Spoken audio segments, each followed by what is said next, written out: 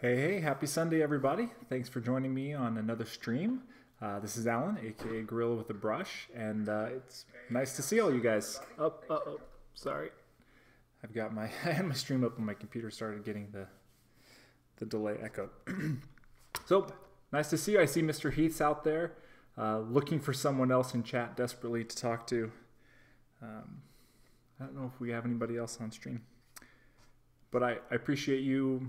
If you're out there lurking, thanks for coming. Mr. Heath, always appreciated that you're here supporting me. It means a lot to me. So a little bit of an exciting morning. I was able to, and at first this is going to seem like I wasn't supposed to do this, but I finished Allie this morning. I finished her base. And I know that I was working on her 100% on stream. So here's what her base looks like. A little bit of a couple spots that are still wet, with some stuff drying. But that's her base, the rest of her. What I actually did was I recorded finishing her off. So I used the same setup I usually use for my Twitch, but instead of streaming it, I just recorded it. And the reason I did that is because I really wanted to work on the Atlantis Miniatures Dwarves during today's stream. So I wanted to save that, and got some other things coming up. So I just wanted to finish Allie, but I didn't want to record it for you guys. So there's a couple options, and you guys can let me know what you would prefer. So I can just take the video and just upload it as a video that you can watch anytime you want. Put it on my YouTube channel, put it on the Twitch videos. You can watch it at your leisure. I could also save it for a day where I'm not able to stream and also not able to even be there for chat or anything like that. And so it can just be like a makeup video for a day that I can't stream. Or we can set it up as kind of a special stream where I'll play the video, and I can do it where I'll log in and I can chat with everybody if they have questions about what I'm doing. So I'll be in the chat, but the video won't be live. So, you won't be able to ask me questions that I could verbally respond to, but I could respond to in the chat. So you can let me know how you would like to have that video available to you. You can just mention it in the chat here, or you can always message me on any of my social media if you're watching this back. So, but yeah, so she's all done, which is really exciting. And hey, Haley-ish, I appreciate you don't have to say anything else. Thanks for saying hi and lurking. That is fine. I'm going to set her off to the side so I don't mess her up.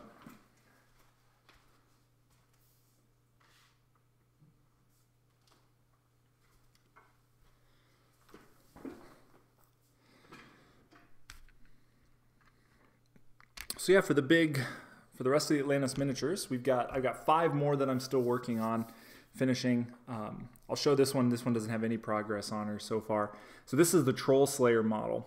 She's a really, really cool model. She's got, the crazy braids like all of the female models in their range do. She's also got a bear pelt that she's wearing that kind of comes up around her head. She's got the normal little accoutrements like, rope and other things on her. And a couple severed troll heads just for good measure down there, and her big two-handed axe. So she's gonna be fun. I'm gonna paint her up last of all the dwarfs. I took pictures. I'm going to do a written tutorial for the scribe that I finished a couple weeks ago. And I'm also going to do a written tutorial for her from start to finish. So I don't have any paint on her yet. I don't have too much on her. So this is one of the villager models. And so I've done all of her skin. Although you know how it always goes. You do all of this nice layering and then you realize you missed a spot. So she's got toes peeking out from underneath her clothing, and I didn't do those, so I'll have to go back and do those later. But then the 3 male warrior models are what I'm working on right now. So we got this guy who did one of the tartan patterns on him, so I'm not too far along with him, but he's got his beard and his skin and his shield are all done.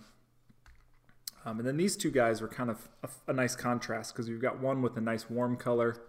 So this guy's got lots of a golden tone to his skin tone and his beard and hair. So we're going to keep things a little bit more like greenish brown, goldish brown on him. And then this guy is a much more cool color palette. So blues and even the grays have a little bit of a blue or purple undertone to them. His skin tone, you know, he's got like the side shave on his head, which brings a little bit of that blue, cool tones into his skin.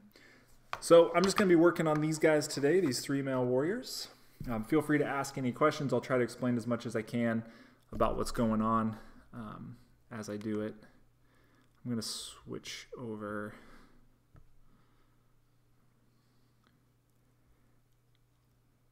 I have my iPad here, but I didn't have the Twitch chat up.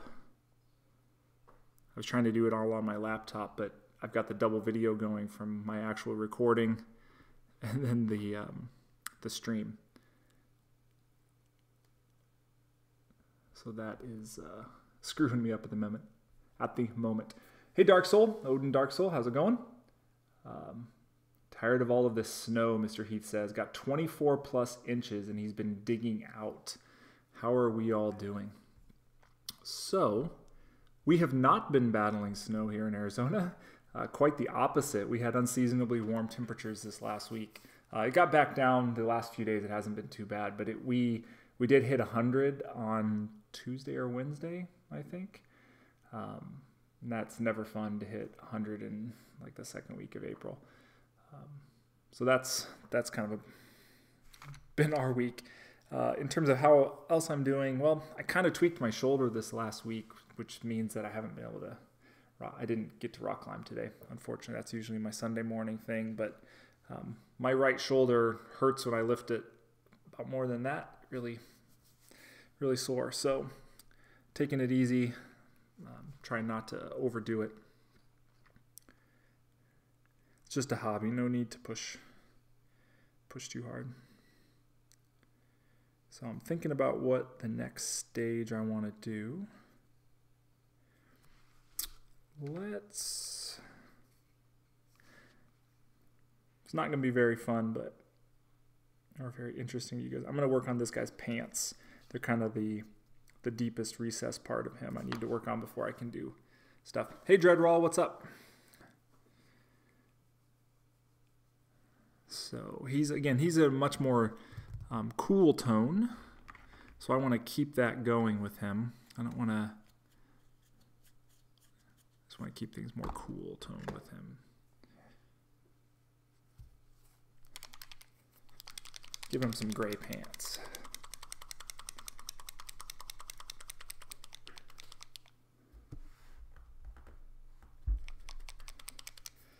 While you're in Italy, you spent 8 months in Phoenix a few years ago. So we are on the east side of Phoenix. So we're in one of the suburbs, Gilbert, Arizona. We actually live right on the border between Gilbert and Queen Creek. So if you just go, I don't know, like a couple blocks from here, you're actually in Queen Creek, Arizona. So it's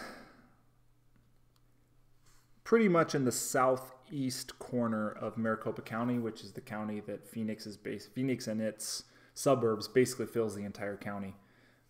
So we're down in the southeast corner. I'm trying to think of landmarks you might know about. So the Mesa Gateway Airport is out here nearby. ASU East Valley campus, the Polytechnic campus is close by. The GM Proving Grounds. Yeah, we're out near the Superstition Mountains, out that side of the valley, a little further south. You were in Goodyear. You were on basically the exact opposite corner of Maricopa County. My brother's a pilot. He worked as a flight instructor for a long time, and he worked out of Goodyear Airport. So yeah, I know where you're at. That's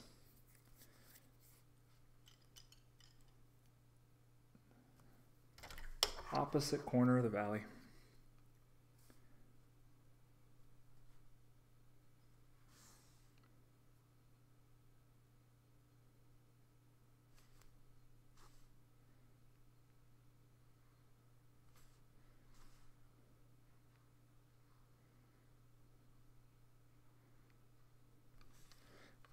what I do. I'm using graphene gray as the base coat for his pants.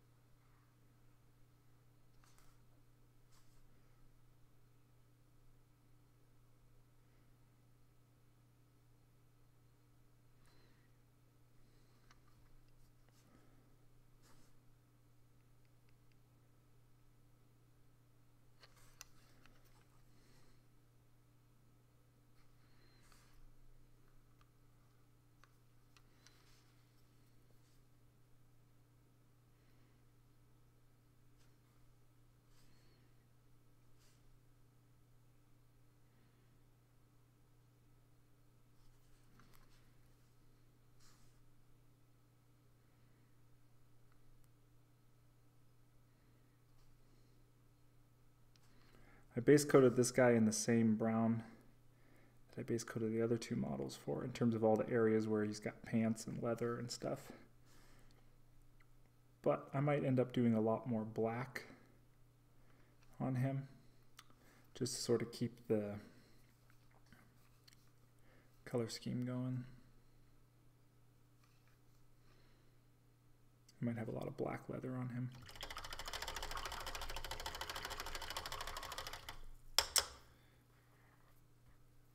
He trained for Lufthansa. I'm not sure what the actual name of the place was, but it was the Lufthansa pilots that he was mainly training.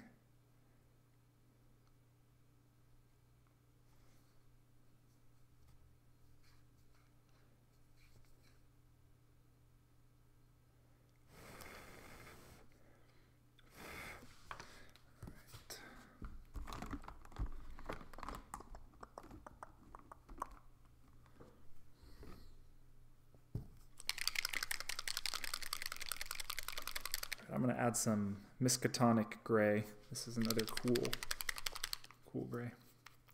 That is a small world, man. That's crazy.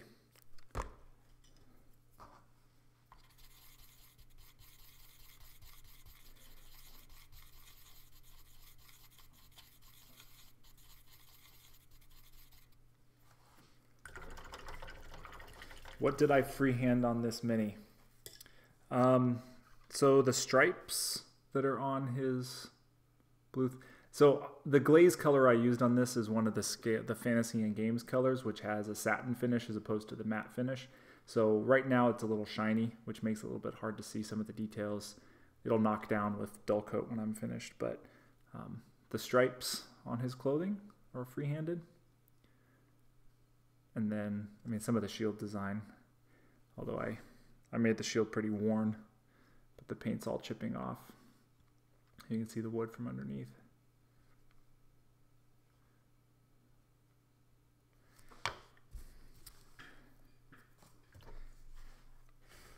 You know me too well, Mr. Heath. There's always got to be some freehand somewhere.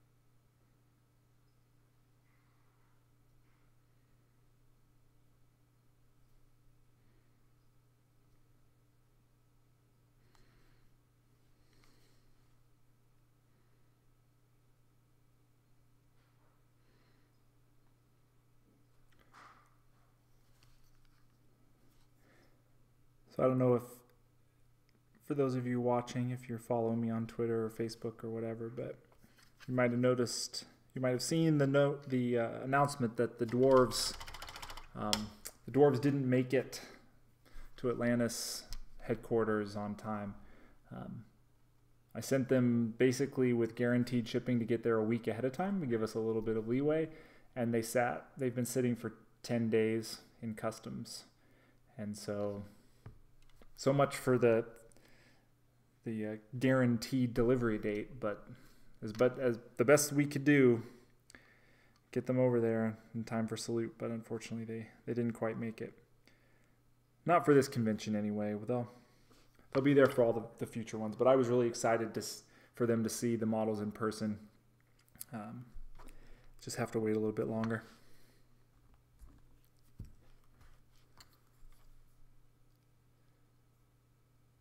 Hey, Land Corps, welcome.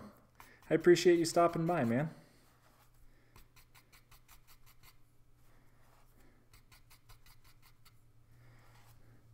Whenever I watch Land Corps' videos, I'm always very jealous of his amazing accent. I wish I had a nice, sultry, maybe sultry's not the right word, but a nice,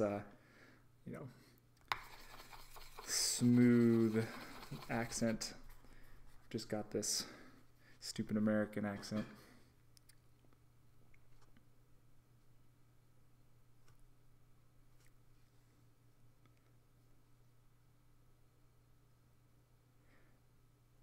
I think I joked on his stream one time about, come for the mini painting, stay for the accent.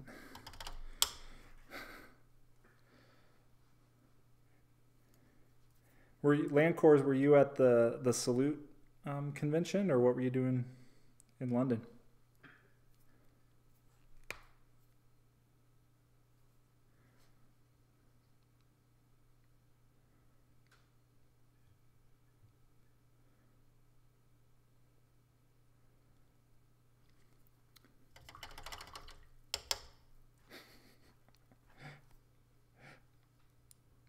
That's funny. Yeah, I don't know if any other shipping method would have been any different. The fact is they're stuck in customs, and I would guess that no matter what method you use to ship them, they go through the same customs.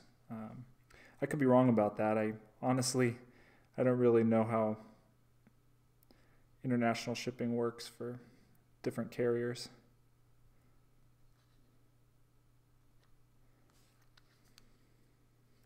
All I know is that that don't trust the United States Postal Service when they give you a guaranteed delivery date for overseas.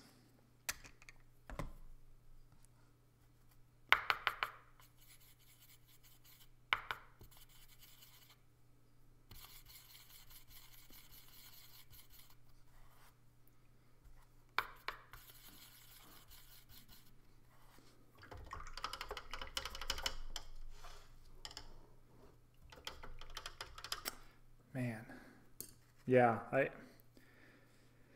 I was so excited for them to get it and see it in person. Did they have at least?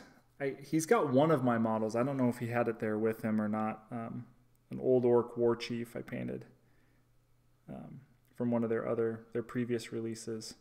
So I don't know if they had him on hand at the convention, but yeah, man. I was so bummed when it didn't make it on time. On Monday the 9th, when it was supposed to get delivered, I woke up, I'm hitting like refresh on the shipping update, just like waiting for it to say that it was moving or out for delivery, or nope, it's just sat with the stuck in customs update basically since the 6th.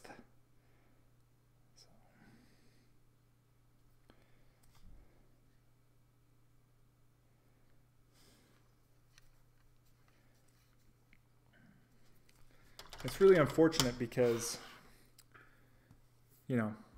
I'm sure any of you guys out there who are painters know this already, but, you know, stuff looks so much better in person. You know, one of the tricky things is when you look at a model like this, and if your computer screen is anything like the one I'm looking at right now, you know, you're probably looking at it at 3 or 4 times the actual size of the model. And so, you know, when you see it in person, it's just a totally different experience of how it actually looks and what the details look like on it. So I'm excited for them to finally see him in person. I'm bummed that they didn't make it to Salute. Hopefully Atlantis still had a really successful weekend. I really like that company a lot. I know I talk about them a lot, but I really like their miniatures, and I like Dan, the owner. I really hope nothing but this great success for these guys.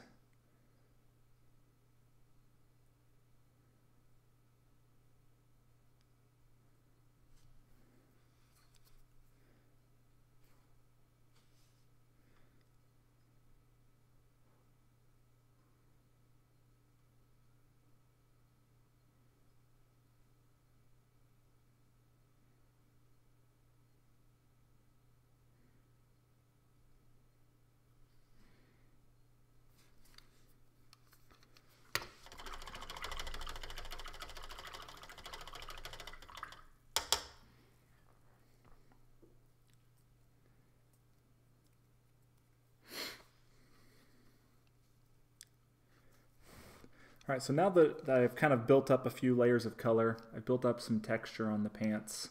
You know, I like to tell the normal joke of now we're going to paint over everything we just did. I'm gonna go back with the graphene gray, that base color I used.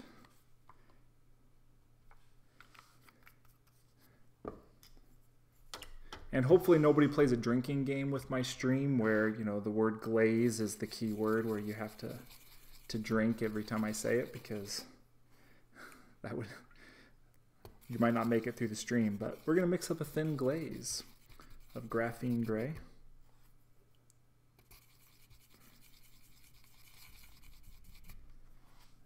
And I'm just going to go over that spot a few times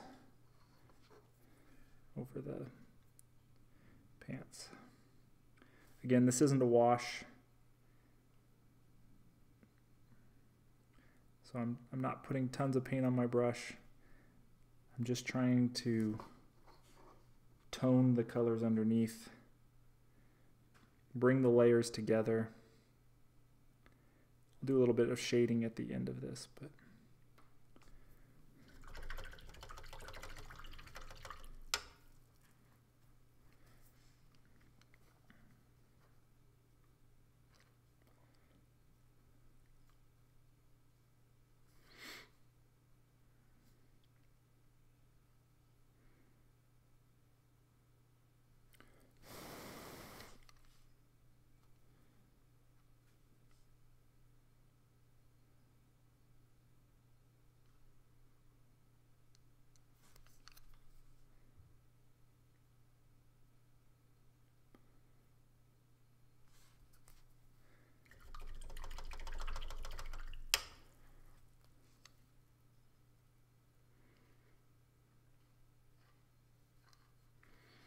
and I'm going to get some of the flat black color.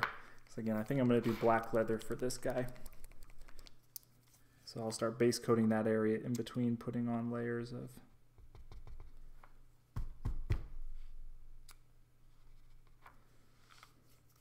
the glaze.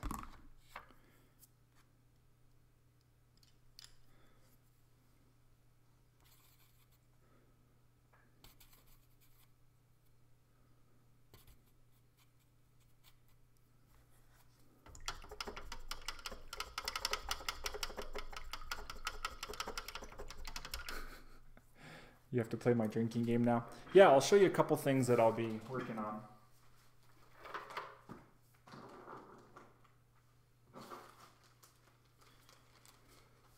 So one of the things that I'll be painting for sure pretty soon is the Celtic busts that I helped to produce. So here they are. So really, really nice. Sculpted by Stavros. I'm not quite sure how to pronounce his last name, but yeah, really, really nice detail on these models. They're really great. And then they've got their little extra bits like axes and swords and stuff and braids coming from their hair. So, by the way, if you're watching and you like these, you want to order them, you can go to my website, gorilawithabrush.com. You know, a little plug for myself. You can also message me on social media, and I can we can connect that way. But I definitely am going to paint these guys soon, so that'll be one of my projects. If you guys do order one of those, it'd be kind of fun. We can do like a paint along, and so you can use the tips that I'm giving you and actually try on the busts on your own. So that's one project. Another project is my next commission after this is a Redemptor Dreadnought for one of the people who often follows this stream. So we're going to do, it's kind of like a lion theme. It's a custom chapter for Space Marines. So we're going to do, you know, like a strong lion theme. There's going to be all sorts of filigree and really cool freehand designs all over the Dreadnought. So that'll be my next commission project after this. I have a couple little small commissions that are kind of one of those like, hey, fit them in whenever I can over the next couple months. One of them is the limited edition Privateer Press model. I think an Ashland model just went in their version of the loot crate. So I think she's got like fire wings and then fire below her. So that'll be fun. And then one of the other limited edition Privateer Press models, the Blind Water pinup girl. So she's like dressed like an alligator or whatever. So those are some of the projects coming up. Just for fun, I don't know when I'll get to him, but this 75mm scale Wraith, I just got him primed today. He's a little hard to see because he's all black right now, but while I was doing priming Allie's base this morning, I just went ahead and primed him. So he'll be fun to do at some point. Probably my next 75mm scale model.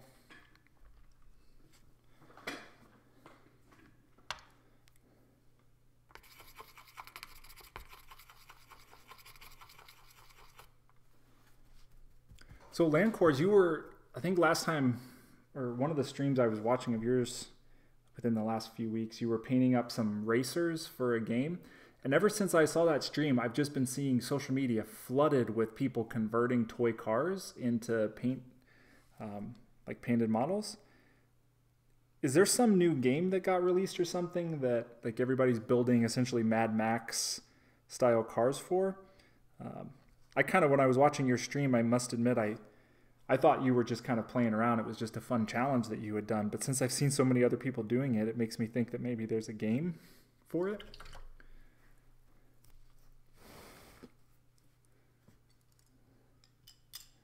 I feel out of the loop with a lot of that stuff these days for some reason.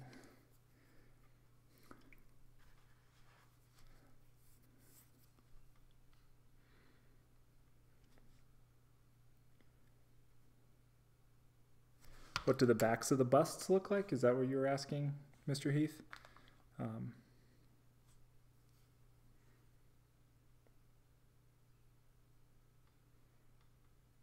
So either that or you were asking about the back of the Wraith.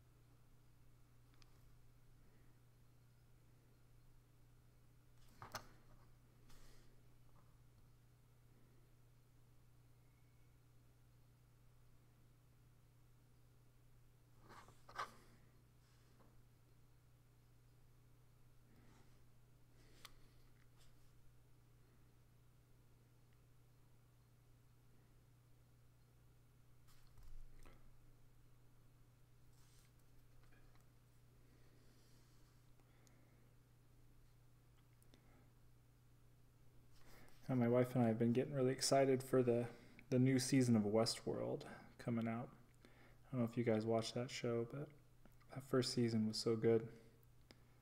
So we've been rewatching season 1, getting ready for the return. Really psyched about that.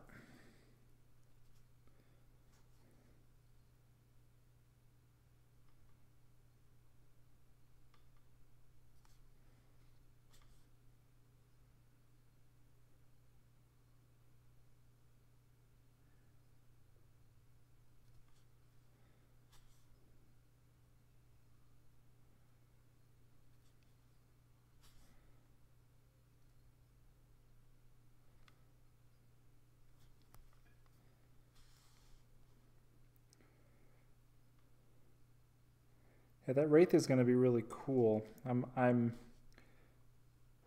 like, my mind is going to a million different places of how to paint him. You know, do you do him really, really dark and rusted and sort of like a shadow figure?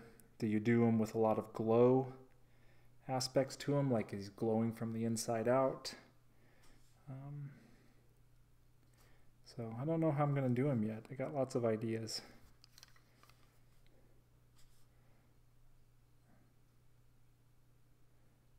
Haven't settled on any paint scheme for him yet, though.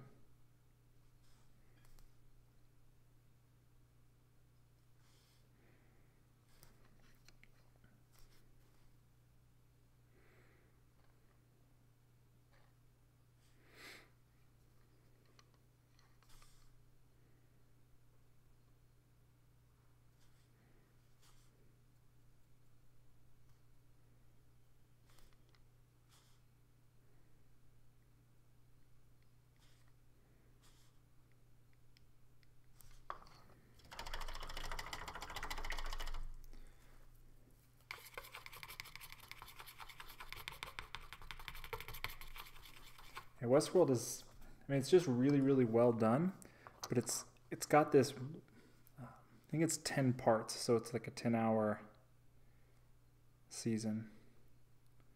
But it's just got a really nice, long, slow burn storyline with a lot of mystery aspects to it that kind of unfold as the series goes on and really get to a nice climax at the end of season 1.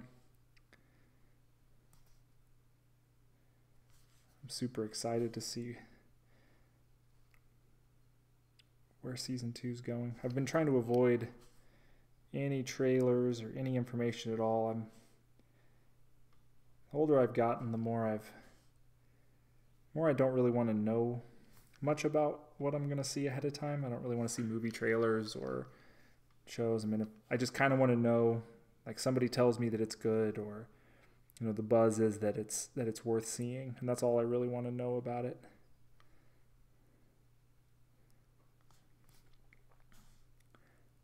I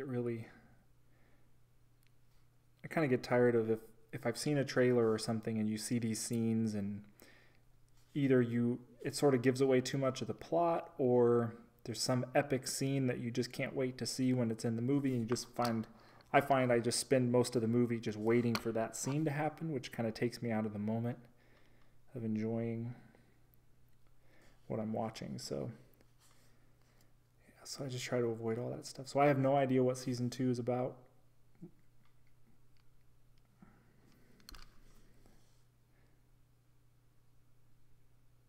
But I suspect it'll be pretty epic.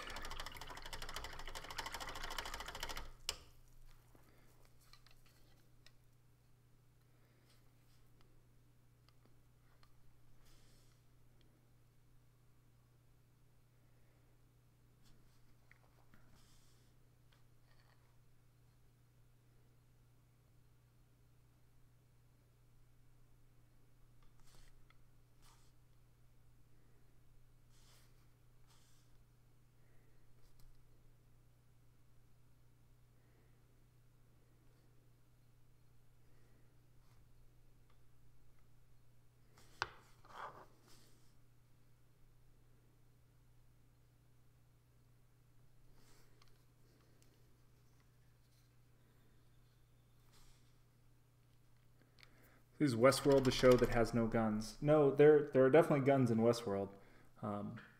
The guns can't shoot or aren't supposed to be able to shoot guests. So, I mean, the basic premise, without doing anything beyond what you find out in the first 5 minutes of the show,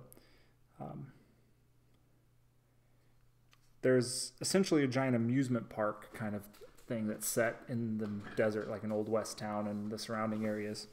And tourists pay to come visit this location, and there's all sorts of built-in adventures they can go on or things they can do. You know, so do they want to take part in a big train robbery? Do they want to, get deputized by the sheriff and go out and hunt bad guys? Or, whatever their fantasy is, it can happen in this world. And the hosts are essentially like androids that seem like real people. And so the people who are there in the park are free to shoot the androids, but the androids can't shoot the people. So you're supposed to be basically immune from harm.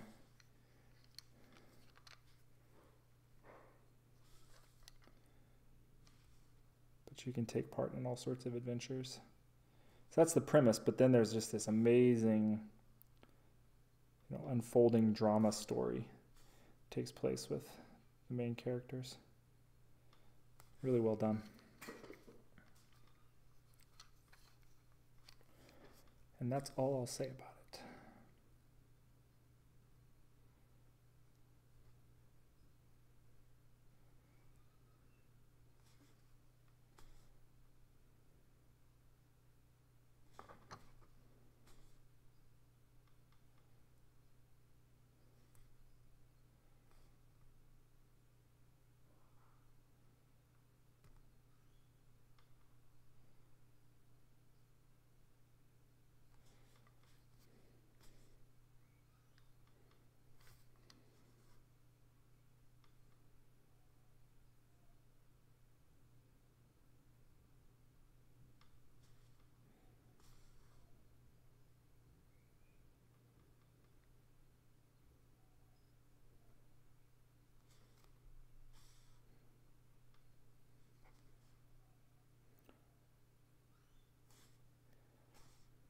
Heard the new movie Quiet Place, or A Quiet Place, or something like that. It's supposed to be really, really good. Again, I don't know what the movie's about, because I've been avoiding trailers, but it's been getting a lot of buzz. My wife and I like thrillers and scary movies, so it's on our list to go check out.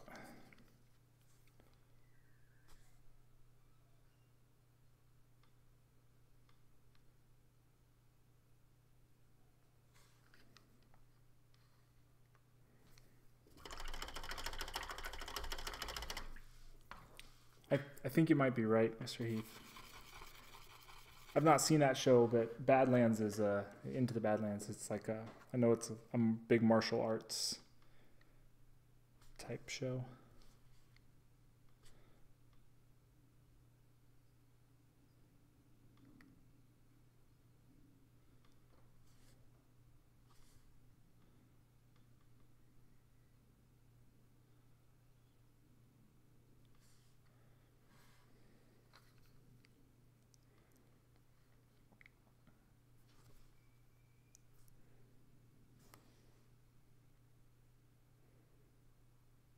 I really wanted to see Into the Badlands actually for quite a while. One of my problems is that a lot of the shows that I watch happen when I'm painting. And martial arts shows are kind of tough to watch without really watching the screen very often.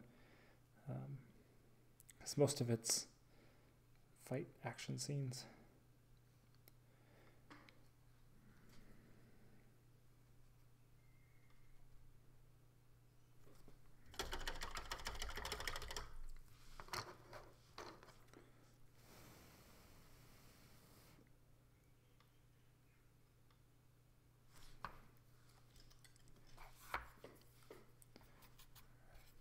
Gonna mix up just a little bit of a glaze of the black. You have to drink if you're playing the drinking game at home. Do some shadowing on the pants.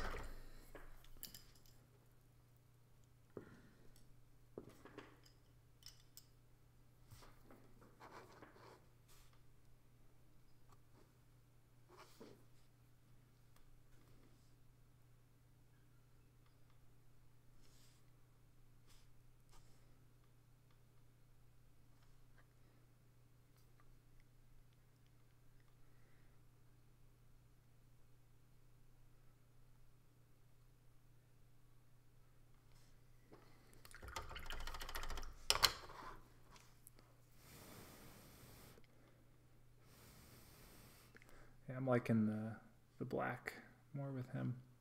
These other areas are going to be metal that I left brown, so I'll go back, do those later. Most of these areas are going to be like a black leather color. So I need to start doing some texture.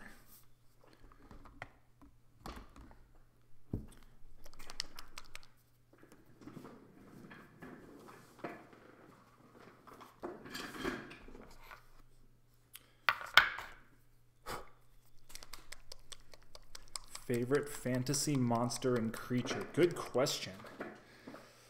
Fantasy monster. I mean, it's hard to beat a dragon, right? I mean, just in terms of just pure power and awesomeness, and it's hard for me to imagine picking something other than a dragon.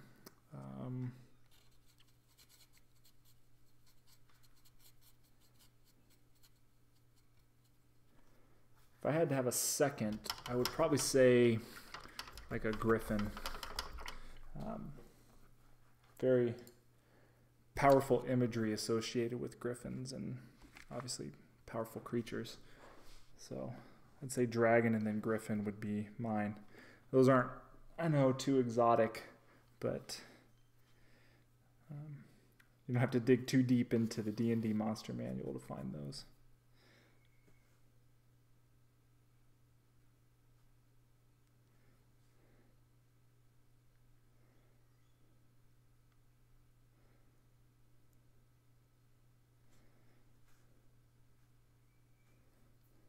Owl bear.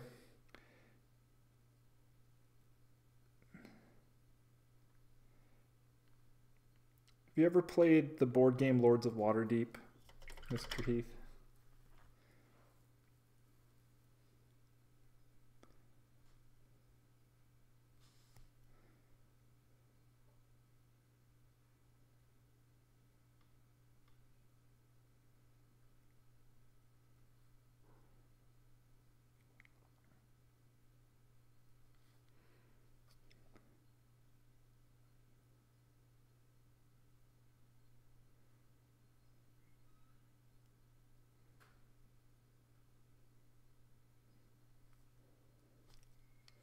Yeah, you have.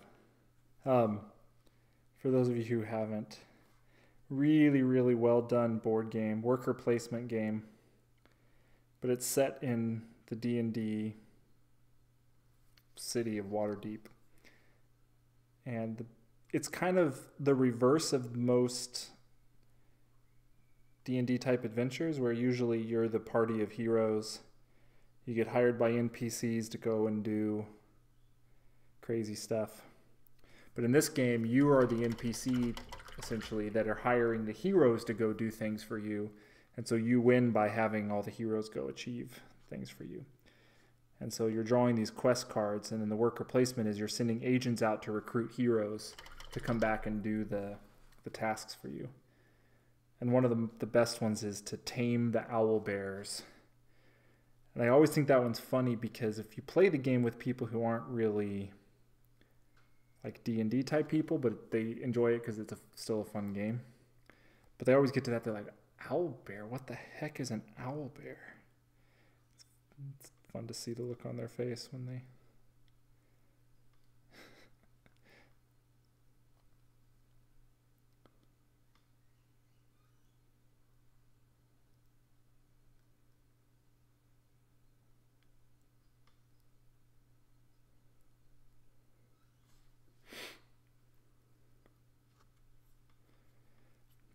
By the way, what I'm doing here is over the areas that are going to have black leather, I'm just putting on this texture. And like with the other stuff that we do, I'm going to eventually go back over it and do quite a bit of glazing to restore the darker tone and make it look more black. But then the texture will still show through. So right now I'm just doing the texturing.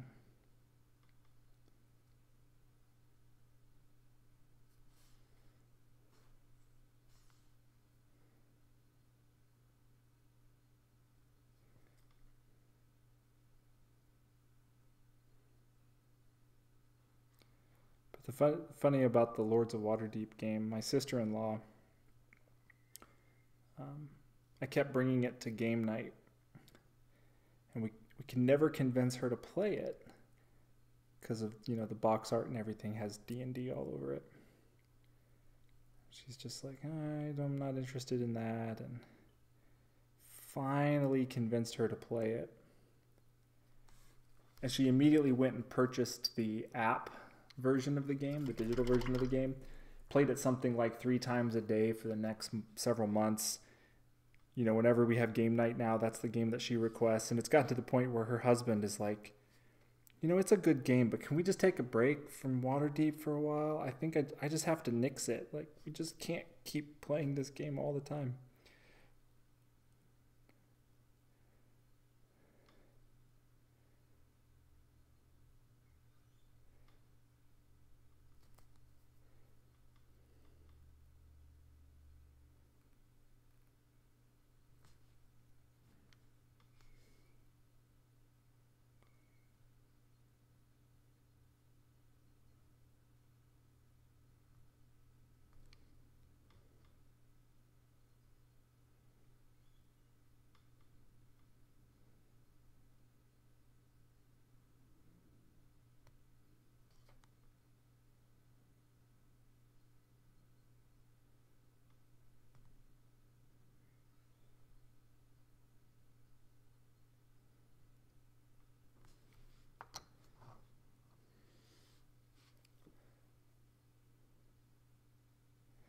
Exactly. It's not a Lords of Waterdeep is not a D&D game. It's a D&D themed game. The game would work exactly the same if you made it about farms and farming or set it in space or whatever. It's a very much pasted on theme.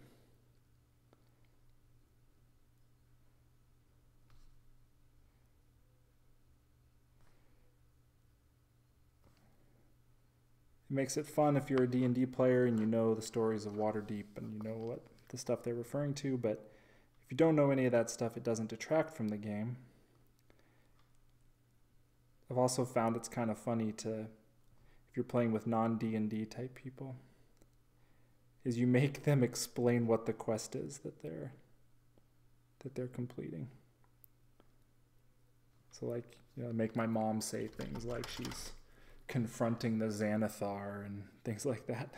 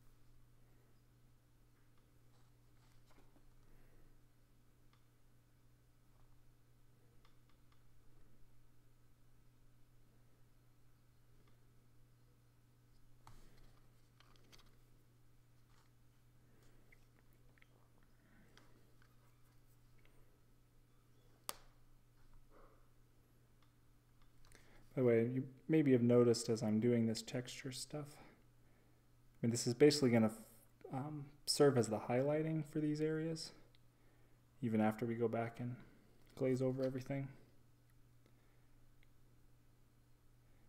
So I'm focusing on the areas that would get a little bit more light, leaving the shadows.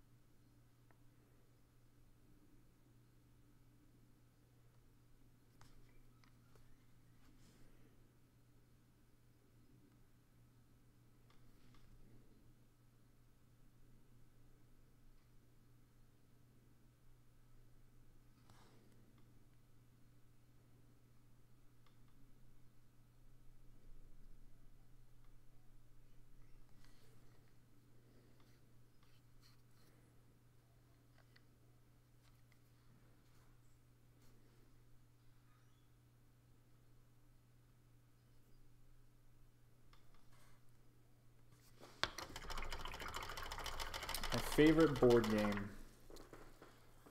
Man, that is actually a very good question. I can list some of my favorites. Maybe I will eventually settle on a favorite. So Lords of Waterdeep is definitely up there. One of the reasons I like it is especially if you don't play with the expansions, it's just you tend to have very close scores at the end of the game. So nobody ever really feels like they're totally out of it, which I think is important when you are playing with varied groups of people. So I really like that game. Kingsburg is one of our big favorites here in this household. So if you've never played Kingsburg, it's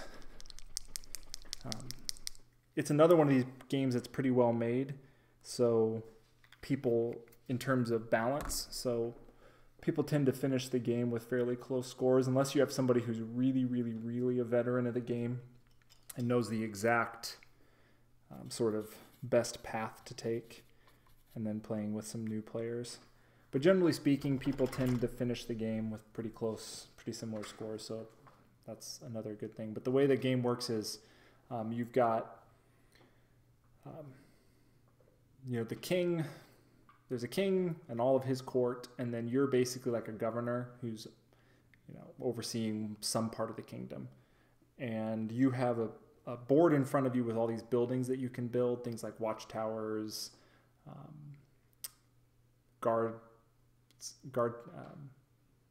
watchtowers, walls, palisades, markets, farms, churches, all sorts of things that you can build, and they all give you different bonuses. And you go through 4 seasons every year. In the first 3 seasons, you roll dice, and the dice determine, you kind of like strategically place the dice, and you influence different advisors at courts, and they give you resources for doing that. And then you use those resources to build the buildings, and the buildings earn you points and also give you other bonuses. And every winter, you get invaded by some army. Like they could be goblins, barbarians, dragons, whatever they are. And every year there's a range of how strong those are. So you have to be prepared to face those monsters, but you don't actually know quite how strong they are. They're just on some scale. And so you go through 5 different years, and then whoever has the most points at the end of the 5 years is the winner. And so it's got some really unique mechanics that are different from pretty much any other game that I've played. So we really like that. The expansion adds a lot to the game, so I recommend the expansion. It's kind of one of these where it has 6 modules, and you can play with any of the 6 modules, any combination of them. So it gives you a lot of various combinations of ways to change the game up once it's feeling a little stale from repeated play. But that's a favorite of ours.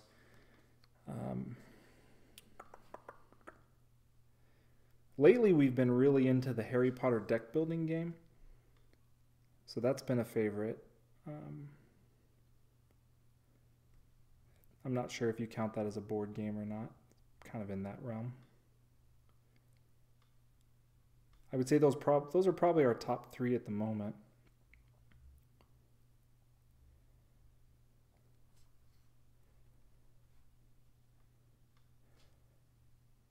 There's a lot of honorable mentions that I could pick.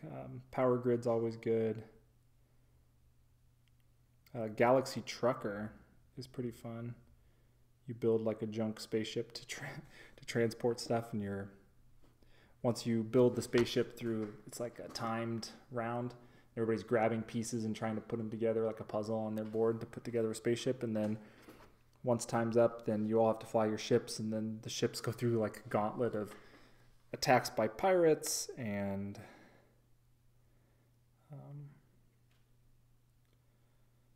asteroid fields and all sorts of stuff.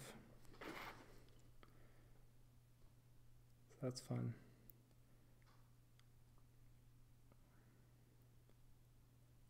Another honorable mention I'll shout out. This one's really, really good for like my game nights with my buddies and stuff. I have not taught my wife this game yet.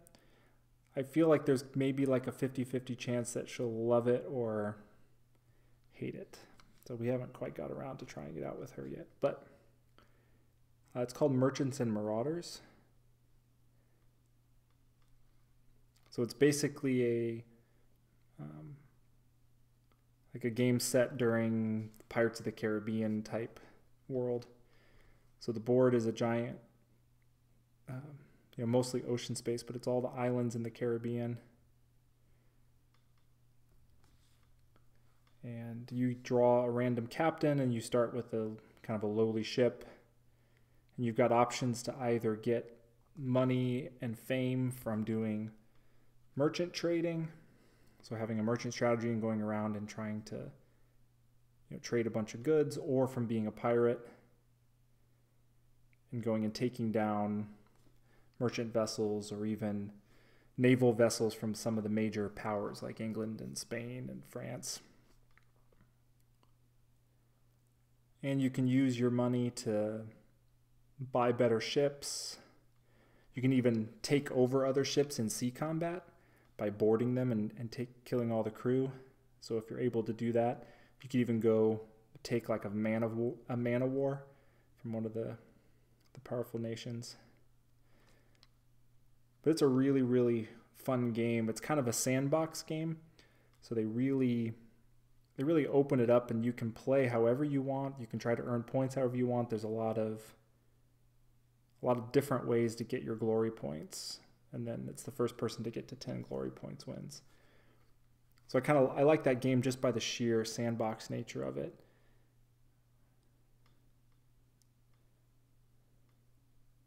That's been a big hit when we've played it a couple times. After the first time we played it, the 4 of us who played in it, we kind of spent the next 3 or 4 days just texting about the game. Like, oh man, what about this strategy? Or what if we had done this? So any game that gets you, you keep talking about it for a bunch of time after that, I think it's a pretty solid game.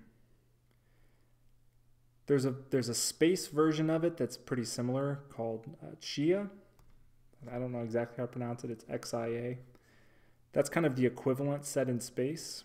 There's enough differences in the mechanics that I think both are worth trying. But overall, the idea that they're kind of sandbox games and lots of different ways to win. So if you prefer the space sci-fi setting, that one might be the one you want to try.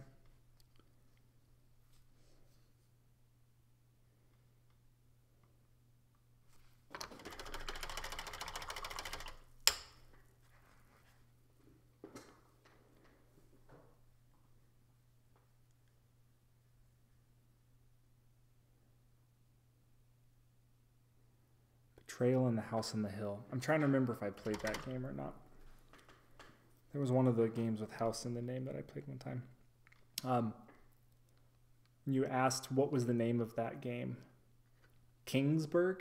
Is that the one you were asking about? Sorry, I kind of fell behind on chat.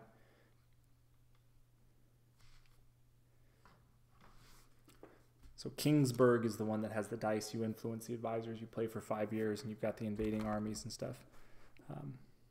Really, really, really fun game. It's kind of like Lords of Waterdeep in the sense of it's a set time limit. Well, not time limit, but set turn limit. So Lords of Waterdeep, you play 8 rounds, and once 8 rounds is done, you're done. So it's not like you're playing to a certain number of points. You're playing to a set game length. Same thing, you're playing for 5 years for Kingsburg.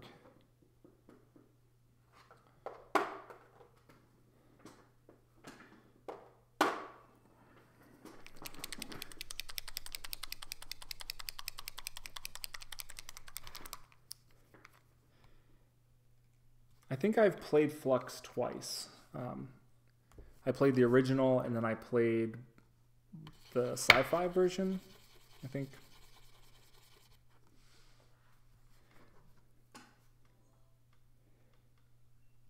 It's okay. I think I had a really bad experience the first time we played, and it was one of these that it just lasted forever. And then most of the people we were playing with were drunk. And which, considering that a lot of the rules change all the time, there was tons of like, no, wait, that's not how this works anymore. And then they would just be laughing, giggling, and it was just kind of a bad experience that left me not too eager to play Flux again.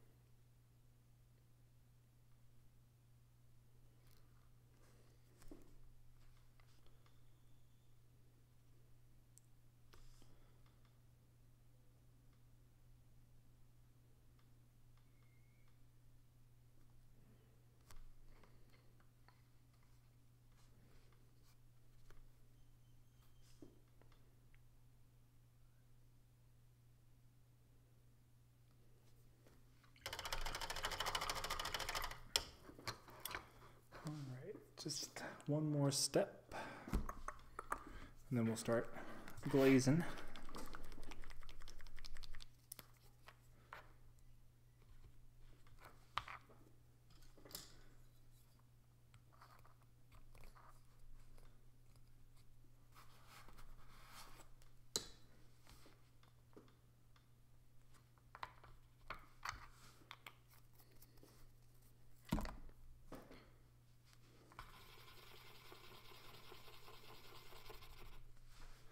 So I'm just going to put a few random little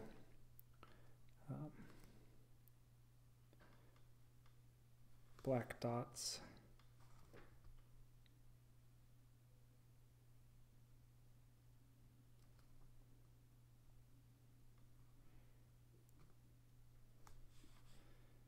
Again, just kind of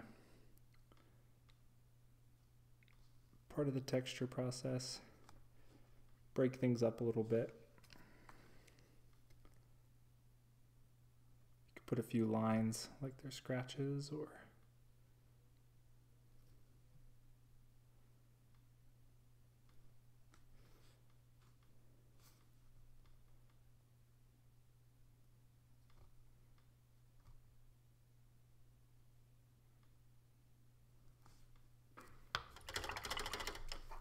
sometimes it's good to go back where you've done lines or scratches and put a little light dot right at the same spot. Kind of give a sense like it's a little gouge or something like that.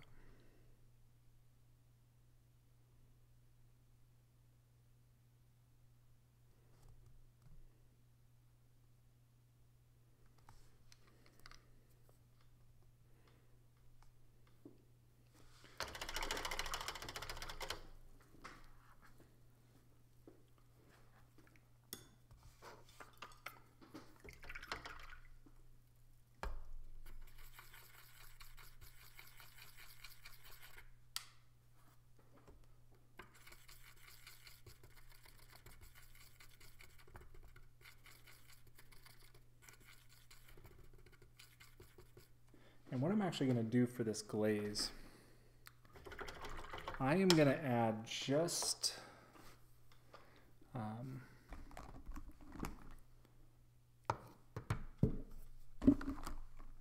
pretty sure that Innsmouth Blue was what I used on his clothing. I'm going to add just a little bit of a touch of this to the black, just to help tie the two areas together.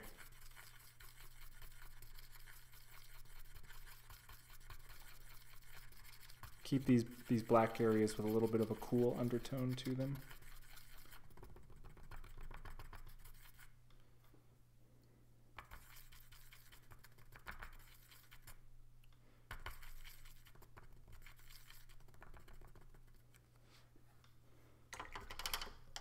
Do I do anything for the bottom of the back foot? I mean, I kind of just, I just roughed it up a little bit. Just give a little bit of hint of like some boot texture or something like that. Nothing too special. It's not all that visible really. When he's standing, it's kind of pointed down a little bit. You could always, put some mud or something on there if you really want to. That would look cool.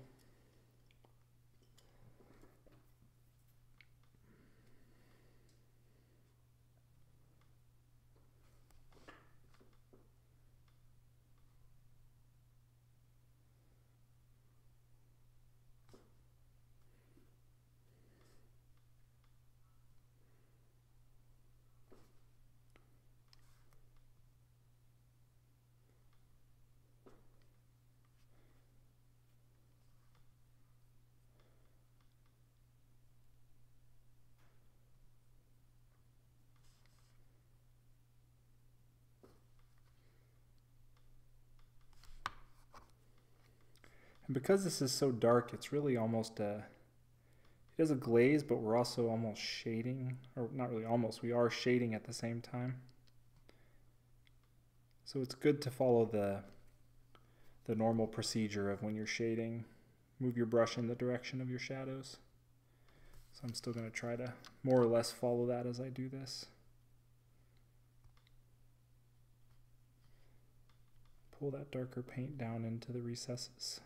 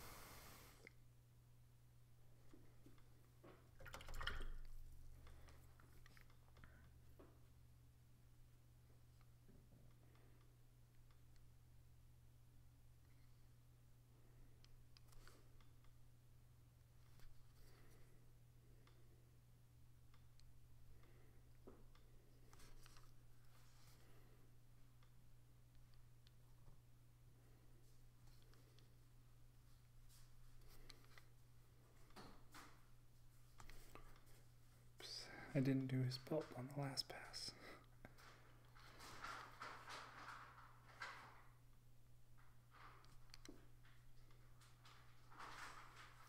I also realized that I was planning to do the little, he's got like little leather ties in his beard. I missed those too, but I'll have to go back and do those later. Actually, I have all the paints mixed now.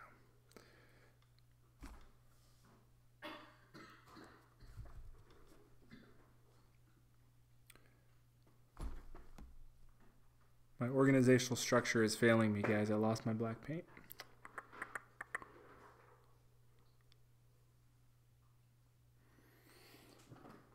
What's this one?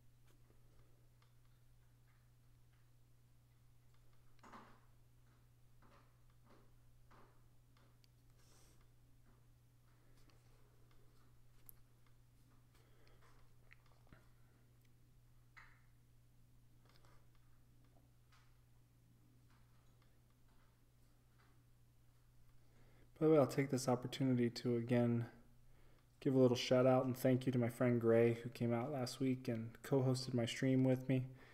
We did a fun Q&A broadcast where we had questions that people would send in ahead of time that I answered, and I answered some on the fly. Questions people had. So that was a lot of fun. I have to get Gray on again. Yeah, exactly. I mean the big pile of paint bottles. Let's see, can I?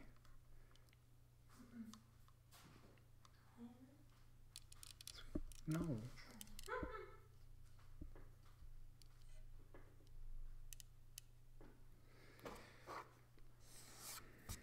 Anyway, yeah, the big pile of paint bottles that accumulate as I'm working on a project.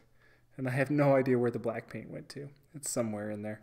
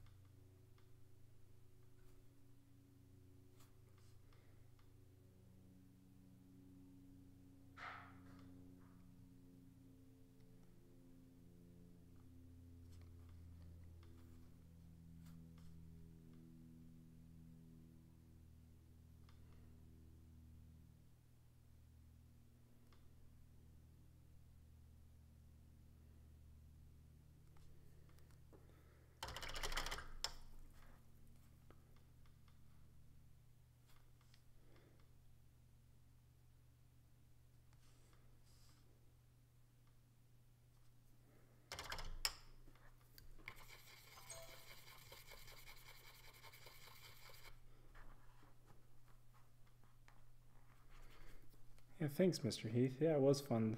Gray's a fun guy to talk to. Big into video games and Magic the Gathering.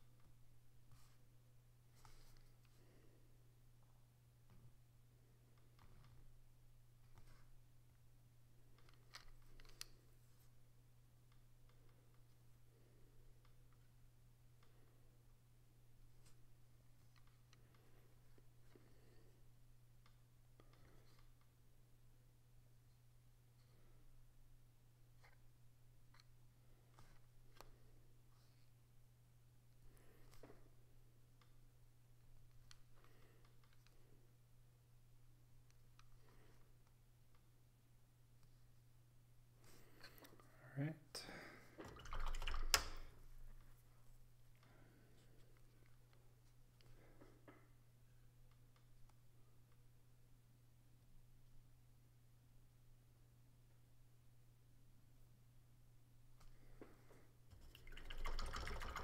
Coming along.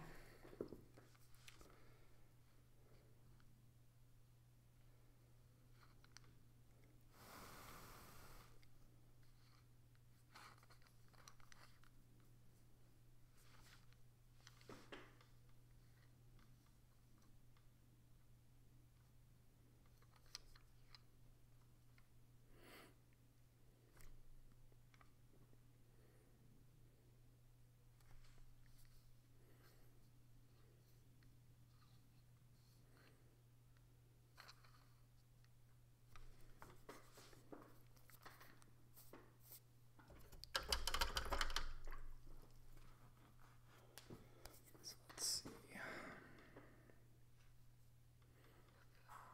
Oops. Missed the back side of his little leather pouch.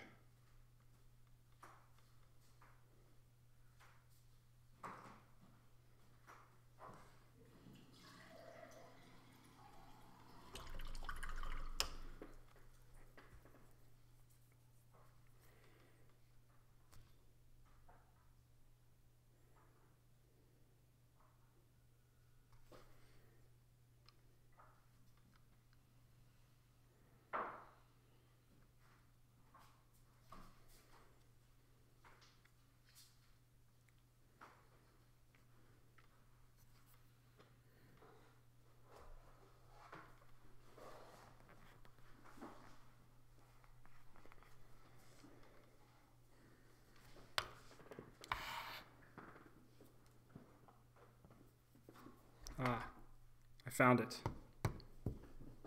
It was pointing at an angle away from me. Odin Dark Soul. I'm listening to you while painting some of my Sigmar Stormcast Eternals. Nice. Those are some impressive models.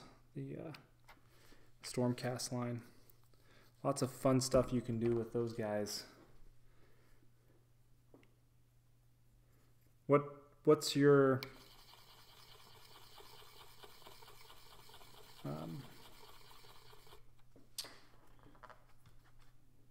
trying to think, because I know I've seen them on Twitter.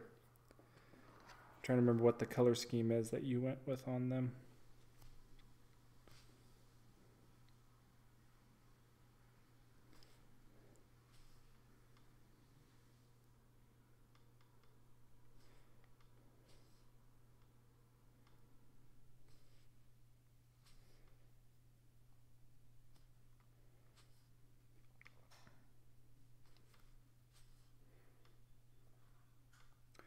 I have a couple Stormcast models. I could not tell you what all the names of them are.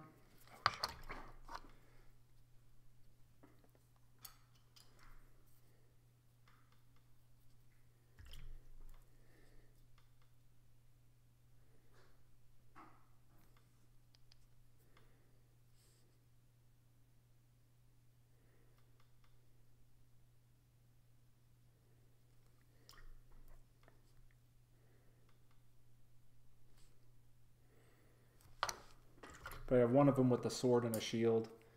I've got one of them with the big wings. I had planned to paint a couple of those for the charity raffle last year, but I didn't get around to it.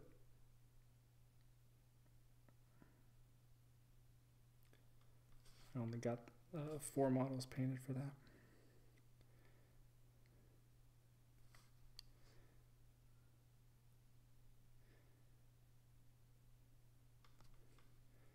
This year, hopefully, if I have time, I'm going to do a Death Watch Redemptor Dreadnought for the charity.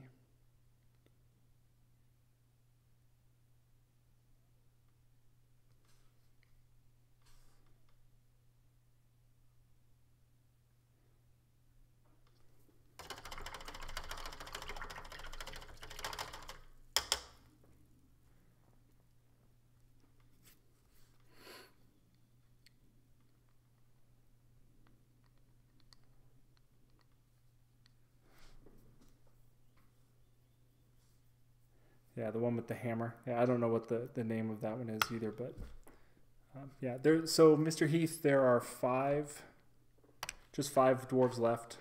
So these two, this guy,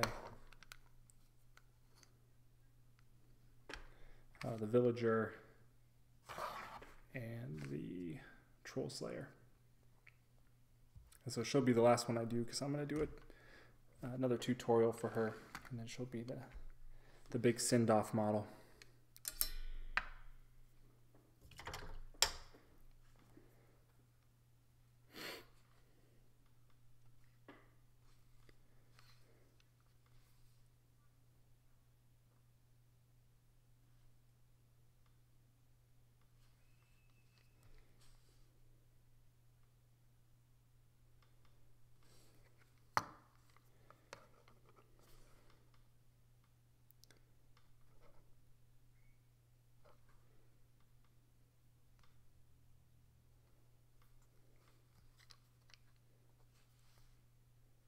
But I'm really happy that you're painting along with me.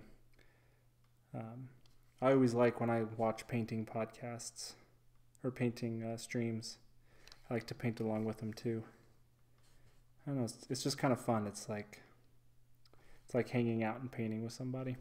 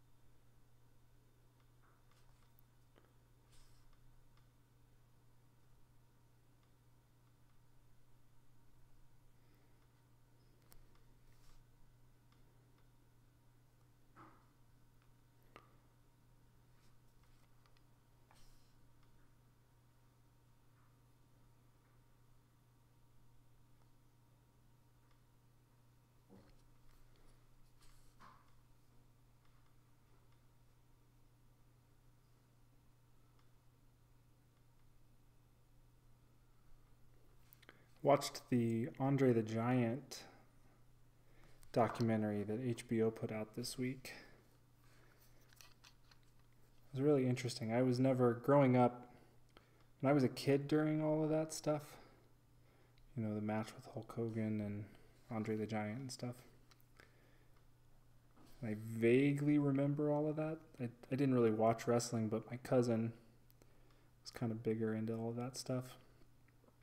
So I remember him talking a little bit about it, but we were just kids. But that documentary is really fascinating about his life and his medical condition.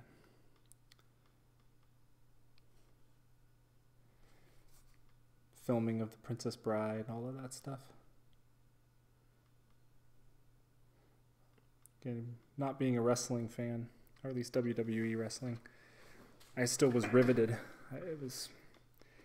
We started it we usually go to bed around 11. We started at 10:30 and it was like an hour and a half long.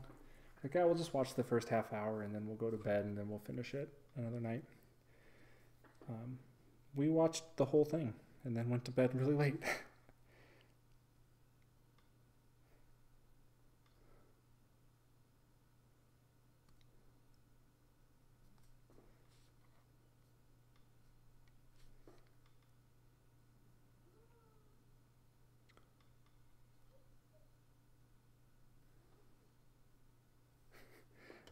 My cat is dreaming right now.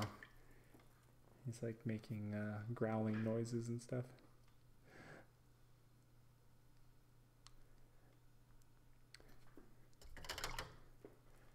Do you know, Mr. Heath, on the Discord, like, does Discord, when you do something like this, would it be a companion to the stream?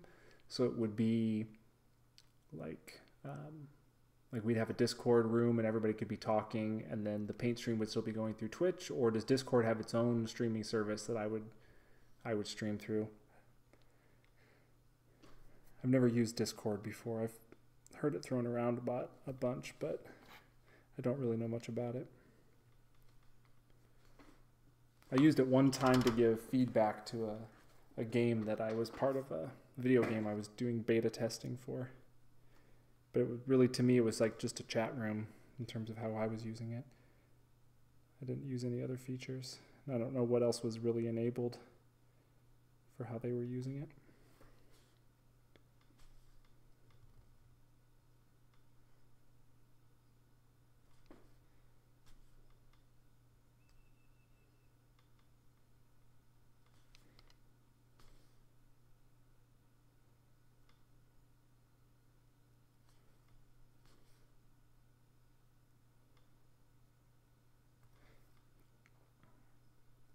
And if it's doable, if it's something we can set up, I'm game for that. I think that would be fun.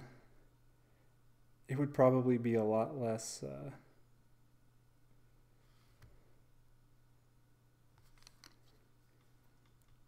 downtime in terms of quiet times. Probably keep me more entertained.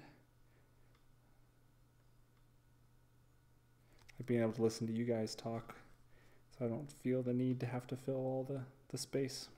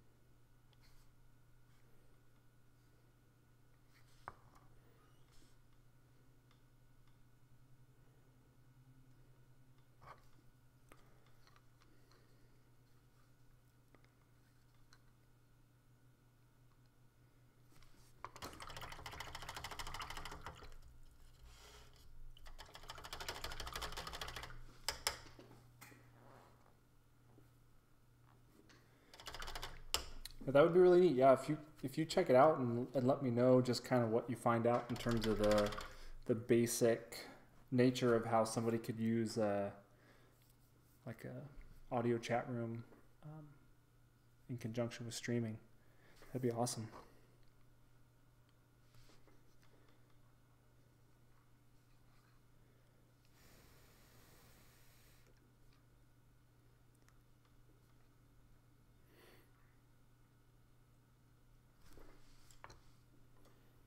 I keep finding spots that I failed to glaze over.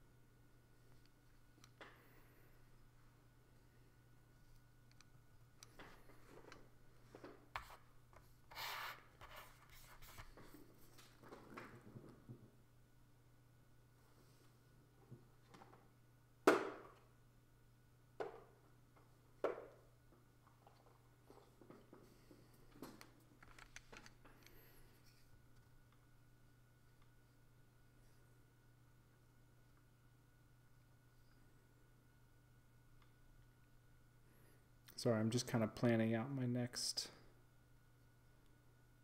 thing I'm going to work on.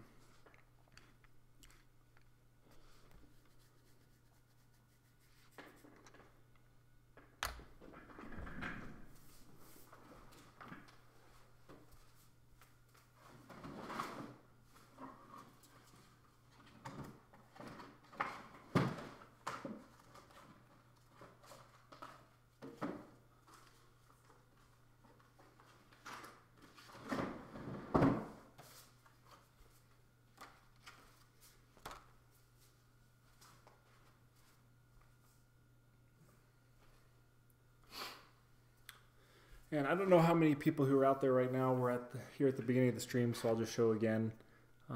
So I did finish Allie this morning. So the model I had been doing totally on stream. And I realized that I didn't actually finish her on stream, but I did record the process of finishing up her base. And so all I need to do now is to go and actually spray her with dull coat and just finish that off. And I didn't know what you guys wanted in terms of getting access to that video. So we have a couple options. I could just upload it tonight. I could put it on Twitch as a video, and I can put it on my YouTube channel as just a video, so you can watch it whenever you want. I can save it for a day that I won't be able to stream, and so I can put it up as a substitute for me not being able to stream on a Sunday. I wouldn't be able to interact with you on that video, but it would just take the place of the normal stream and you could watch the video then. Or I can make it like one of these nights, like I could like set it to stream like Thursday night or something, and then actually sit there and be on chat and watch it with you guys, and then be able to interact with you on chat if you had any follow-up questions, or just, you know, to BS in chat and just, you know, hang out while we all watch the final bits of finishing her off. So if you guys have any feedback and you're out there listening, let me know what you would like in terms of having access to that video. In addition, so Allie's done now. If you are interested, she is for sale. So if you're serious about wanting to buy a collector piece from me, shoot me a message on Twitter, Facebook, send me an email. All of that contact stuff's up on my screen right now, so feel free to... Oh, well, I guess my email is alan@gorillawithabrush.com. Pretty easy. You can also send me a message through my website. So if you're interested, you know, contact me.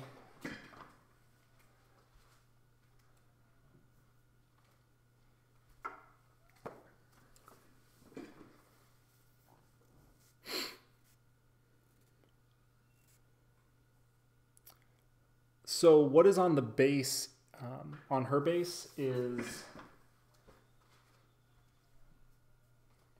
It does kind of look like an old camera. It's a gas mask. It's part of a gas mask. Let's see if I can get it in camera to show you. It's kind of tough because she's really tall right now. That's probably a good angle. So these are the two lenses. And then this is one of the respirators. And so it looks like, you know, it's missing the respirator on the right-hand side, but it's like an old gas mask.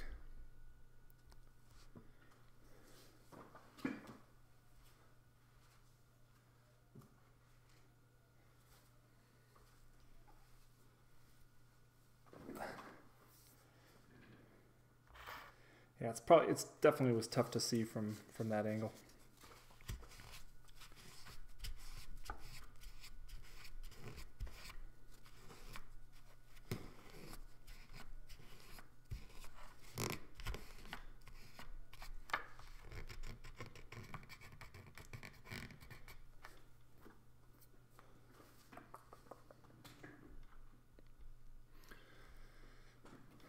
I've got a, sorry, I'm kind of purposely stalling at the moment because I have a cat on the prowl and he's about to climb over everything and come join us. I didn't want to be in the middle of something.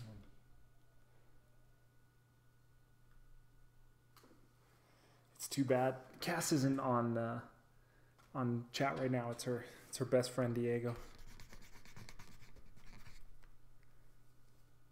He's currently nuzzling with the laptop. All right.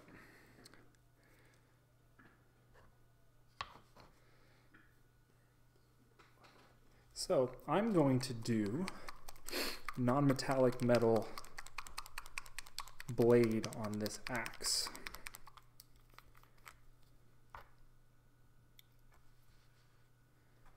And unfortunately, I don't know how long I'll stream for. I suppose we can make this an extra long stream. I don't know how long people can actually stay. Or I can at least show you the beginning of this and then just finish it tonight.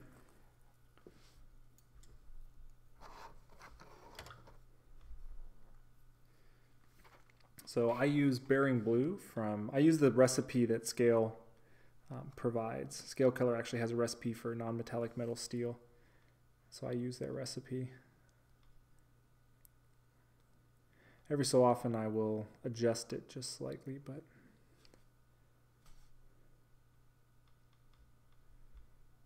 so it starts with a base coat of bearing blue. You can get this recipe and all the colors. There's a non-metallic metal steel, or non-metallic metal set. What's it called? The non-metallic metal paint set. Looks like this. Comes with 8 paints.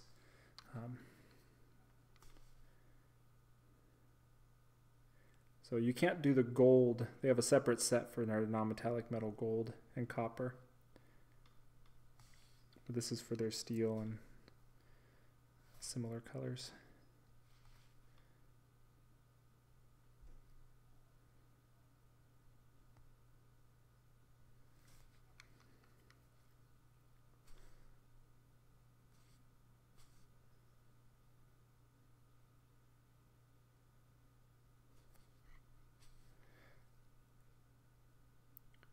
If you go to my main Twitch page, I have some links to Amazon stuff that you can purchase through those links, and I get a little bit of a kickback through that if you use those links. I tried to put any of the Scale 75 paints that are available on Amazon there in terms of the sets, and I can't remember if the non-metallic metal set was available, so I don't know if there's a link for it there, but you can always check that out. Or Scale USA is kind of the authorized distributor of Scale 75 products in the US. You can order through them. I'm kind of partial to, there's a company in Michigan called Michigan Toy Soldier, and I buy a lot of stuff through them, like paint supplies and things. And they carry Scale 75 paints also. That's where I bought a lot of my sets from. So they have kind of a cool thing where you can sign up for free to be kind of like a member of their website, which gives you 10% off anything that you order. And then they'll have sales every so often that'll be a certain percent off, and then you can also get your member discount on top of that. So they have a nice discount. They also have really good customer service.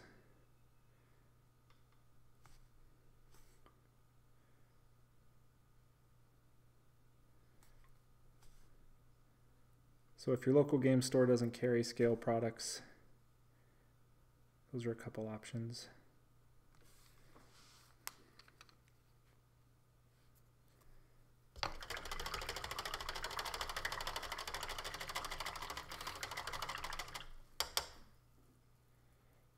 Okay, well, I'll keep streaming until I'll do another 20 minutes or so, and then we'll sign off. But if you got to go before then, that's fine.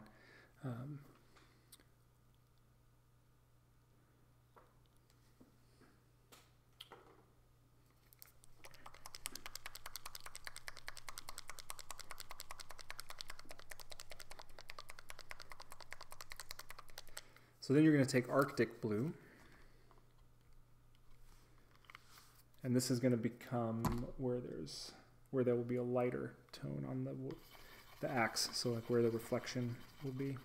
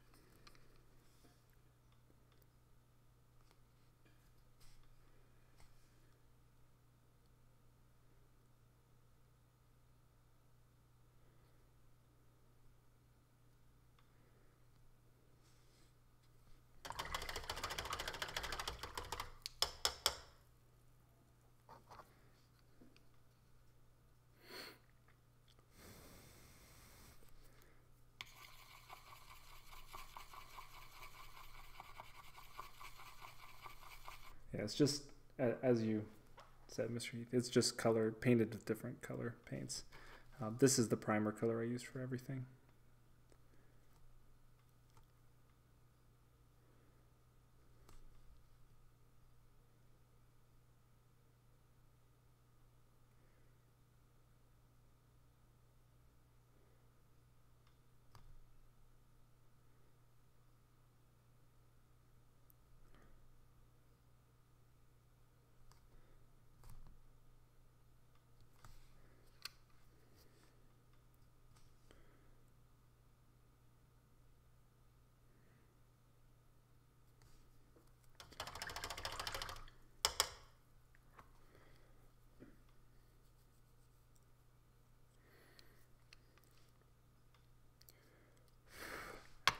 And now here comes the beginning of a very, very long process.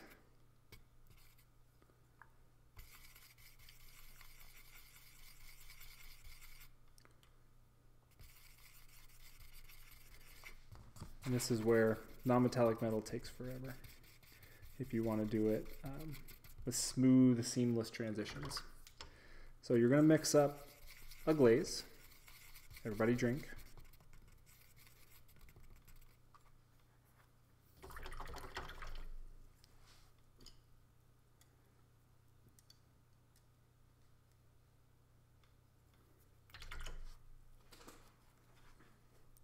And the glaze is going to be a mixture of the two paints that I just put down.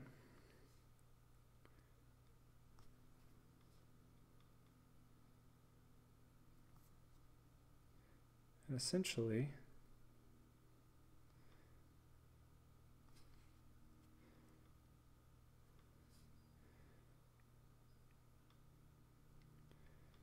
I'm going to glaze the transition between the two colors.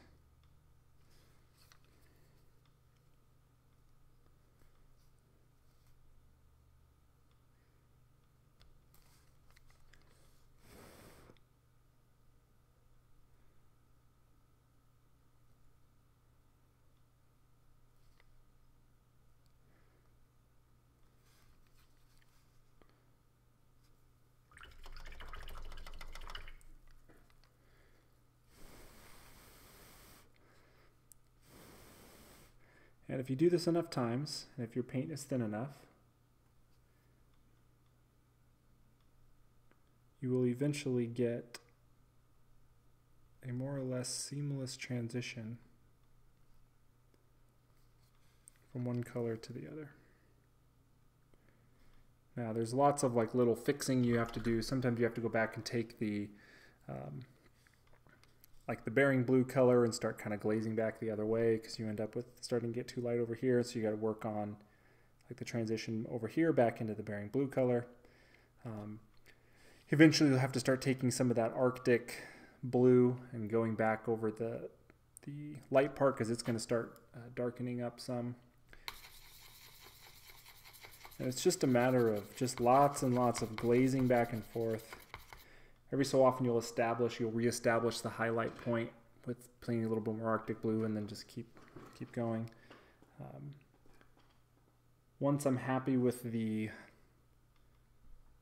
highlight area, the lighter part, then you start adding in Caspian blue, and eventually you can put a little abyssal blue into the Caspian blue to start establishing the shadow areas, the part that's going to be darker. And then what you can kind of do to add some extra visual interest is in those darkest spots is you can glaze a little like really dark red, like a dark reddish brown, or like purple, or just different color kind of down into the shadows to add a little visual interest, tie it together with the rest of the model. Just get some cool effects going.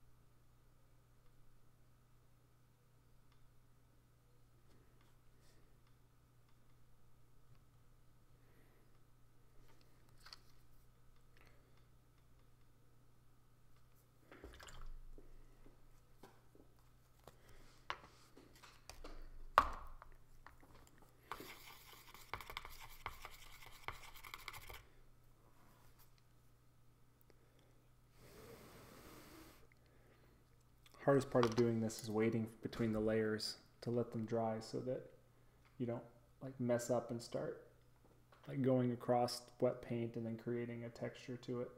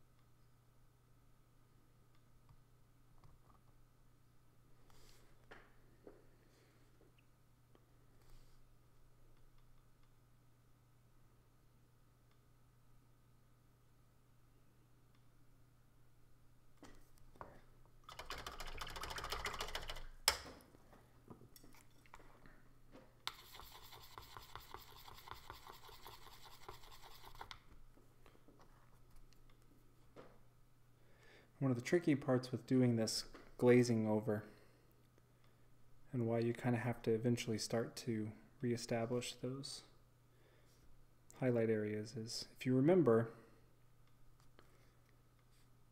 my mantra when you're glazing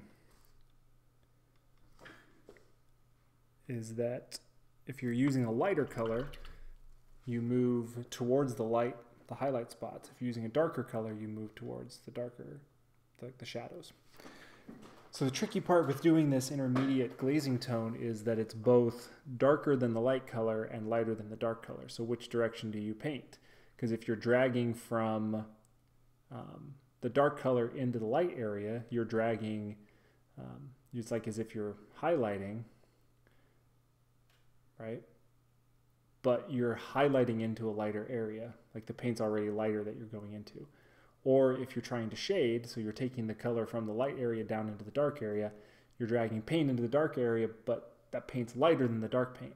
So it kind of makes it almost impossible to follow that guide. So what I do, if you kind of see, so I started off by, base coating with that mid-tone color, painting on the highlight part, mixing the two of them together. So now I've got like a mid-tone.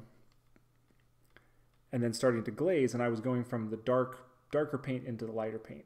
But that starts to just completely, remove the brightness of that lighter paint. So what I need to do is reestablish that light color paint once I've started to get that transition going. And what I now have is a zone that's sort of this medium tone. So I can keep working on the transition from the darker color into that light color. And I can even now start going from the light color down into that same area. So now I'm actually doing what I should be doing, which is, moving paint from lighter area to darker area to lighter area. And I've got that medium zone where everything's blending towards.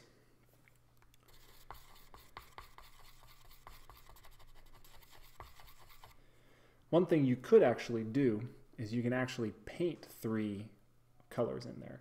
So you could base coat with that bearing blue color, mix up a half and half of the Arctic blue and bearing blue, paint, towards where you want it to be highlighted, then paint the Arctic blue, and then mix up a glaze of the mix of the two of them and basically glaze towards that mid-tone color. So that works too. It's effectively what I've done. I just didn't actually paint a solid coat of this color during the first part of that process, if that makes sense. Both methods, basically the same idea.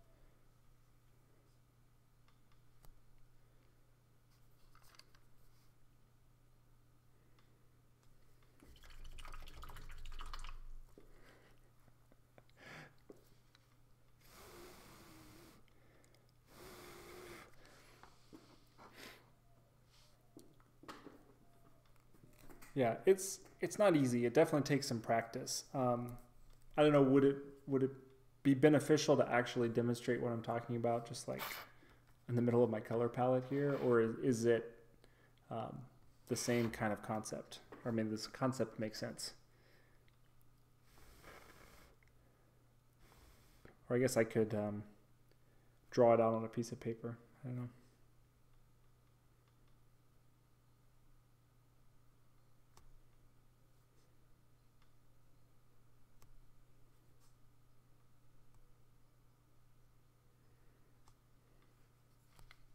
Okay, makes sense.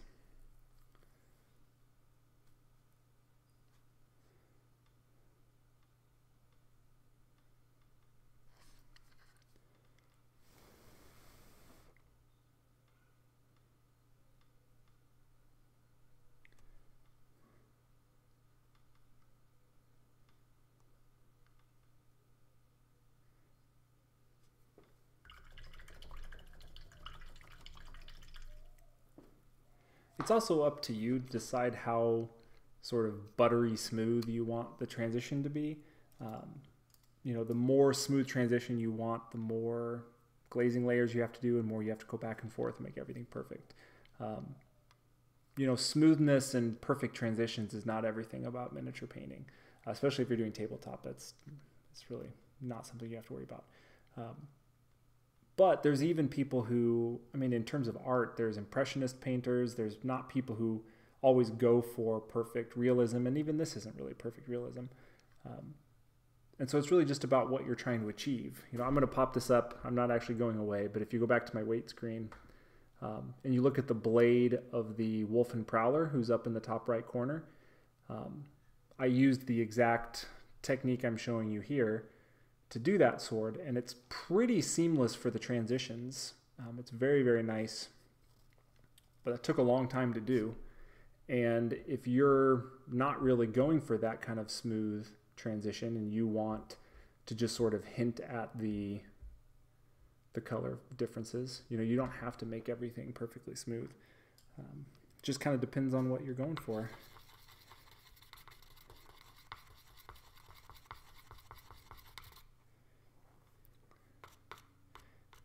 There's a guy, Matt DiPietro.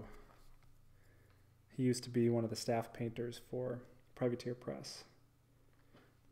And he has this style that he calls sketch style painting. And so for him, when he paints in this sketch style, it's when he's not really going for, you know, competition level pieces, but he's doing studies.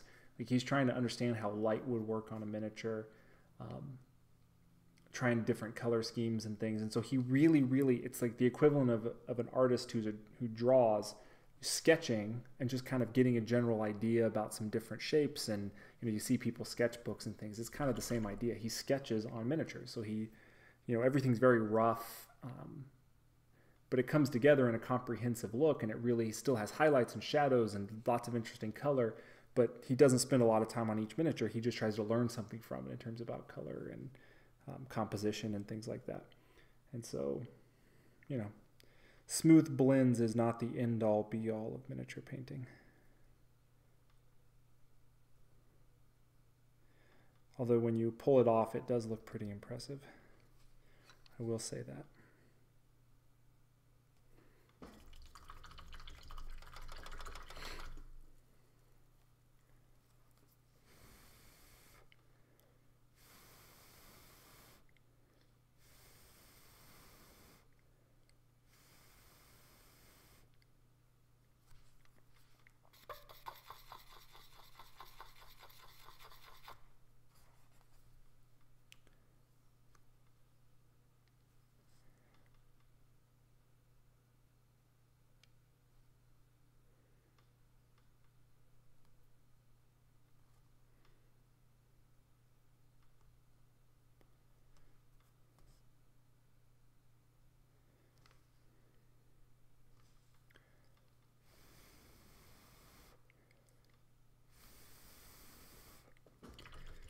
All right, so I'm going to actually turn off the stream there. I'm going to stop there because I think you can start to see, even now, you should be able to, let me zoom in a little bit here.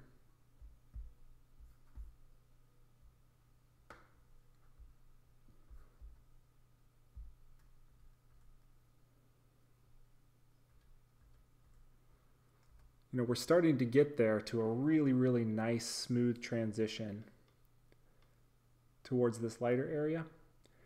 And so my next step is going to be, I'm going to keep working on this transition just a little bit. Then I'm going to come back in with that base color that I started with. And I'm going to start about right here, and I'm going to start glazing back towards where the darker parts should be.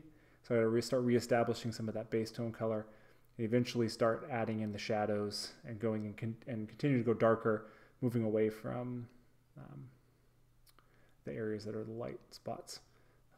But hopefully that little demonstration at least gives you the idea about how you create those transitions between two different colors and makes them buttery smooth. It's just a lot of glazing.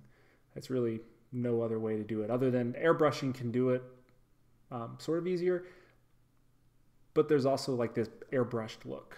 You know, you can usually tell when things have been done with an airbrush. That's not to criticize it, but if you're not looking for the airbrushed look, I mean, this is essentially how you do those transitions. So thanks again, guys, for joining me with the stream. Like I said, I will definitely get that alley video up. It sounds like sounds like you guys would think it would be really cool to watch the video with me. So I'll publish it as a, I think they call them a premiere, something like that. So Twitch can sort of pre-schedule them. And so I'll put an announcement on my Twitter when I've decided when that'll be. So I don't know, we could do it on a Sunday. I mean, just the normal streaming time, and I can watch along with you guys. But I'm kind of enjoying doing these Atlantis miniatures. So probably for as long as I still have dwarves on my desk, I'm going to probably keep doing videos with the dwarves. So maybe I'll do a special non-Sunday stream with finishing off Alley, and I'll post on my Twitter and Facebook when that'll be. So yeah, Mr. Heath, Odin Dark Soul, everybody else who showed up, anybody who's out there lurking and just hanging out, I really, really appreciate the support. I'll just do one little kind of request for things that you can do. Again, I always offer all my content for free. I don't expect you guys to do anything in terms of sending me money. I don't hide my stuff behind a Patreon wall. So some of the things you can do to support me, like I know Mr. Heath does all the time, just for example, you know, if I put out a tweet that says that I'm going to be streaming live, you can retweet that. It's really simple. It helps me out, helps me get new followers, helps me get more exposure, helps me keep doing this content and stuff for you guys. Something else that you can do, you know, just like my photos, comment on them. It keeps me going. It keeps me motivated. I appreciate that's the simple, easy stuff that you can do. If you do want to support me monetarily, again, I sell those busts right now. Those busts are available on my website. You can always purchase those. You can purchase any models that I've painted. You can get a commission from me, any of that kind of stuff. So there's, yeah. But again, I appreciate each and every one of you. It just gives me a lot of motivation to keep going, keep producing models when I know I have people out there who have an audience or is an audience for that stuff and who appreciates it. So you guys mean a lot to me, and I appreciate you stopping by for the stream and watching. So have a great week, everybody. We'll see you in the future.